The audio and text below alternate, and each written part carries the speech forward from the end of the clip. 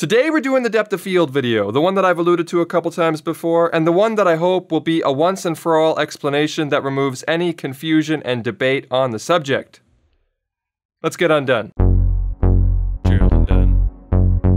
He's crazy. What is happening, everybody? I'm Gerald Undone, and today we're talking about depth of field. Now, I'm making this video for the same reasons that I made the previous video on f-stop and apertures, because there's a lot of misinformation about this topic, and because I know you guys like this stuff. But more importantly with this topic, I think that this whole depth of field conversation and the misunderstandings that go along with it have been negatively impacting many people's opinions on their own gear and needs as a photographer and videographer. And ultimately, the most important reason to learn anything about creative technology is to use it to your advantage when it comes time to create. So first up, what is depth of field, or DoF? Well, depth of field is a range of distances around a specific plane of focus that are also acceptably in focus. Now, we say acceptably in focus because only that specific plane is truly in focus, but the range around it that is sharp enough to seem reasonably in focus, or where you can't really tell the difference, is what comprises your depth of field. And this range is formed in front and behind of the subject. And if you have a lot of it, your field is deep. And if you don't have a lot of it, your field is shallow. Also, I'm going to be talking about the entrance pupil and the diameter of the entrance pupil a lot in this video,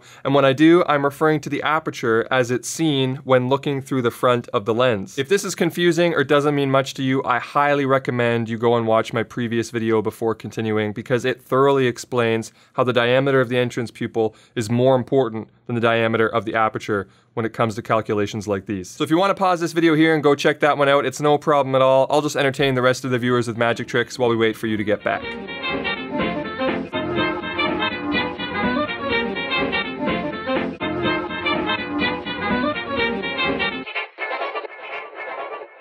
Okay, so now that we have our footing with the terms, let's move on to the misconceptions about depth of field. So in short, despite anything else you might have heard, there are only two things that directly affect your depth of field. The first is your distance to the subject, and the second is the diameter of your entrance pupil. Now, I'm putting the emphasis on directly here because that's where most of the confusion comes from. I mean, you might even have first-hand experience that tells you that when you change focal lengths, your depth of field appears to be different. And in fact, in the past, I've even included that in previous videos in order to keep the explanation simple, because it's not exactly incorrect if you say that your focal length is indirectly affecting your depth of field. And this also goes for sensor size, which is another huge item of debate that people are always saying that your sensor size affects your depth of field.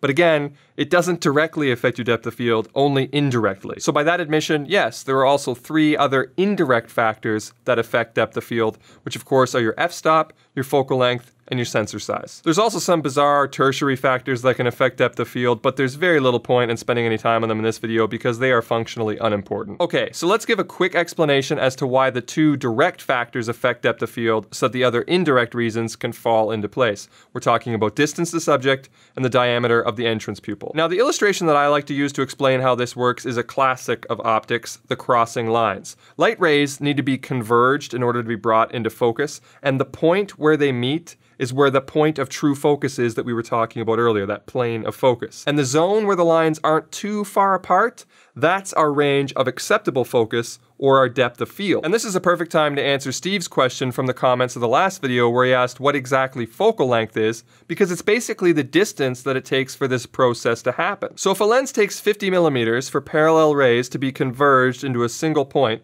and you measure the distance from when the rays are first bent until they actually converge, and that distance is 50 millimeters, you have a 50 millimeter lens. That's why people say a 50 millimeter lens is a 50 millimeter lens, whether it's on full frame, micro four thirds, or APS-C, because it doesn't change based on the sensor size of the camera, it's based on how long it takes that lens to converge those rays. What's actually changing between those lenses is their angle of view, not their converging power. And if you want to know more about angle of view and crop factor, check out my video on that, which I'll put up at the end screen of this video and also in the description below. Anyway, good question, Steve. All right, so let's use this illustration to explain how depth of field can change. Now, we're going to oversimplify the optics here and just focus on the convergence of rays. But if you picture the rays coming into our lens after perfectly converging on our subject, we'll be able to establish our depth of field. Now, this illustration is a bit wonky because this convergence actually occurs inside the lens, but I assure you the practicality of this explanation is the same. Now let's say that for this imaginary lens and distance combination that our depth of field is here. This means that anytime the rays are this close together, they'll be acceptably in focus, because we can't tell the difference in sharpness between the rays that are this close together and this close together or this close together. They all look equally sharp to us. But if they're this far apart, we can tell the difference and they start to look blurry. So the distance between these two cutoff points of where we can and can't tell the difference, that's our depth of field. Well, now we can manipulate this illustration to show how the distance to the subject affects our depth of field, because if we get closer to the subject, the rays converge more sharply, giving us a shorter range where the rays are that same closeness together. So remember, when they're that close together, that's when they're acceptably in focus, and when they're this far apart, it's blurry and we can tell the difference. So when the rays converge more sharply, they're closer together for less distance. That range, the cutoff points, are now closer together. That's why when the subject is closer to the lens, or the lens closer to the subject, you have a more shallow depth of field. And the same is true if we increase or decrease the size of our entrance pupil. When the size of our entrance pupil gets wider, then the rays again will converge more sharply, which is going to give us a shorter range where they're actually close together, and so our depth of field is going to be more shallow. But if our entrance pupil was much smaller, then the rays are going to converge much more easily, giving us a much greater distance between our cutoff points and a much deeper depth of field. Now, these two methods are the only true ways of affecting your depth of field. Everything else is just a secondary method of affecting those two primary factors. An easy example of one of these secondary factors would be your aperture or your f-stop, because like I explained in the previous video, when your aperture gets larger, the diameter of your entrance pupil gets larger. And when your entrance pupil is larger, the rays converge more sharply, thus giving you a more shallow depth of field. But now what about sensor size? Well, sensor size really has no impact on your depth of field. I mean, how could it? It's just sort of the thing that captures the information. It doesn't change your distance to the subject or anything, but it may indirectly cause you to get closer or farther away from your subject because of a thing called crop factor. In order to achieve the same framing on a micro four thirds camera as you would on a full frame camera if you're using the same focal length, you'll have to get twice as far away because a micro four thirds camera has a 2x crop. And as we know from the illustration, the further you are from your subject, the more easily the rays converge, and thus the deeper your depth of field. So the only way to compensate and keep the framing the same is to use a lens with half the focal length. But if you do that, you'll still have a deeper depth of field. But if you think about the rest of the compensation that takes place, because in order to achieve the same depth of field, now that we have our framing the same using half of the focal length, we also have to divide our f-stop by 2. So if you were using a 50mm lens at 2.8 on full frame, you'd have to use a 25mm lens at f1.4 on micro four thirds. So you're dividing both by 2, the 50mm and the 2.8. And if you remember from the previous video on f-stops and apertures, you'll know that the f number is actually just a ratio of focal length to diameter of the entrance pupil. So with that, we can quickly see that all we're really trying to do is make equal size entrance pupils between the full frame and the micro four thirds systems. Let's do some quick math and I'll show you what I mean. So let's say that we were using a 50mm lens f4 on full frame. Well, that means 50mm divided by 4 is going to give us the diameter of our entrance pupil, which is 12.5, 50 divided by 4. And as we were just talking about, if we want to achieve the same angle of view on a micro four thirds system, we're going to have to use a 25mm lens. But if the 25mm lens was also set to f4, then the diameter of the entrance pupil is going to be 25 divided by 4. It's only going to be 6.25mm, which is half the size of the entrance pupil on that full frame lens we just described. Which is why it's going to be a deeper depth of field, because that smaller entrance pupil means that the rays are going to converge more easily, giving us a greater distance where the rays are close enough together that we can't tell the difference and it's an acceptable focus. So in order to create the same depth of field, what do? Well, we have to affect our f-stop by the same crop factor, which means dividing it by 2 as well. So we go from f4 down to f2. And then if we apply the same formula, 25mm this time, divided by 2 for the f-stop of 2, we're going to have an entrance pupil diameter of 12.5mm, the same diameter as it was on the 50mm f4 lens that we were using on the full frame camera. So really all these settings are trying to do is create equal diameters of entrance pupils. So it's not the aperture or the focal length or the sensor size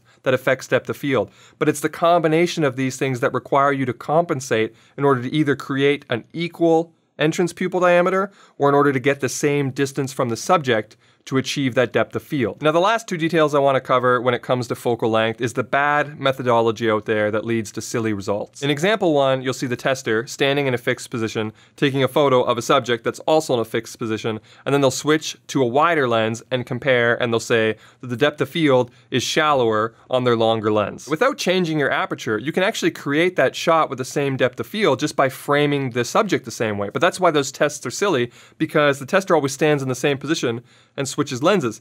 But that doesn't make any sense. That the shot isn't the same. So achieve the same shot, all they would have to do is get closer. If they get close enough that the subject occupies the same amount of the frame as they did when they were standing further away and using a longer lens, the depth of field would be exactly the same. And these equivalencies is what proves that it's not focal length that affects your depth of field, but how focal length indirectly either affects the size of your entrance pupil or makes you have to get closer or further away from your subject, the only two true things that affect your depth of field. Now, the second focal length myth is about the background. Whenever you use a lens with a longer focal length, those background bits always seem larger and more creamier, which makes people think that their focal length is what's affecting their depth of field. But again, this is just an illusion because longer lenses make things appear closer, including the blurry bits in the background. Now, I'm not suggesting there's no difference between focal lengths because longer focal lengths can definitely give you a more pleasing bokeh or better separation from the background, which can be sought after when it comes to portraits. But if we took that same photo with a wider lens and then just zoomed in on the background, we would see that those background bits are actually equally sharp or equally out of focus, regardless of what focal length that you were using, which means the depth of field wasn't altered,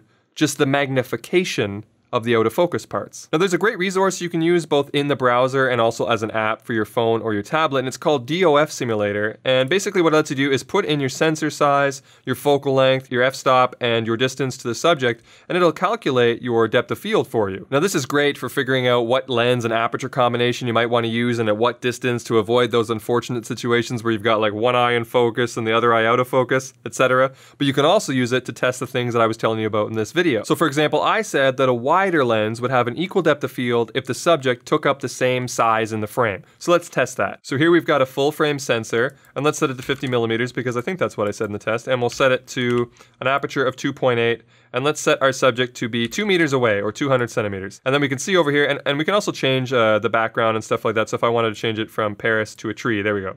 So now we can get a rough idea of what our image would look like.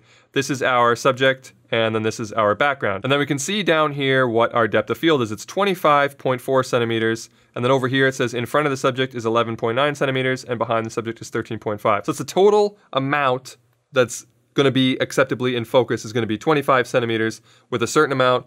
So say you were focusing on the eye, then you're going to be able to get 13.5 centimeters behind the eye in focus and 11.9 centimeters in front of the eye in focus. That's your depth of field. So now let's change it to a 25 millimeter lens. So we can just click add down here, which is going to save the settings we just had, and then we'll change this to 25 millimeters, but we'll leave the f-stop the same, but we can see clearly that the subject is much further away now. Now, all I said was that if we make the subject the same size, which is going to be that we're going to have to go down to 1 meter, because if the focal length is half the size, we're going to have to get twice as close, right? So at 1 meter away, 25 millimeter, still at f2.8, we can take a look at our depth of field, which is coming in at 25.7 centimeters. Now we'll add this one as well so that we can switch back and forth quickly, and we can see that the subject is taking up the same size in the frame. We do notice, however, that the tree in the background is getting closer and farther away because like I was saying before, that's a magnification. Everything's getting closer when you use a longer lens. But if we look at the depth of field, it's 25.7 and 25.4. Now I realize that it's not precisely the same,